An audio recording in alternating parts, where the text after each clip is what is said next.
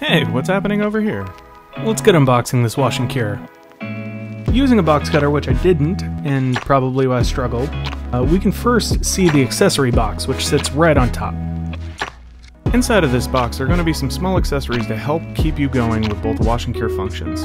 We've got some adhesive pads and some hex wrenches, as well as a platter for curing your objects, an insertable piece to hold the build plate as it drip dries, and lastly, reflective material to aid in the curing of the underneath of your prints while they're on the platter.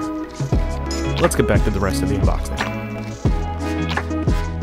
We're going to slide the base of this upside down, and be really careful because there's an LED tower that goes down quite far into the box. So now we're going to take the sheath off and expose this LED array on the tower. I can't forget to mention this swivel head that allows you to adjust for the size of your parts. Nice.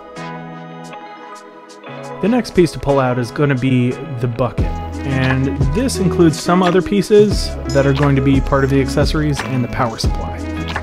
Lastly, we're going to pull out the cover, and this is going to top off this all-in-one obelisk that you're going to use for post-processing. I'm going to take a look at the box and discard it, but don't discard your box. Always hold on to original packaging.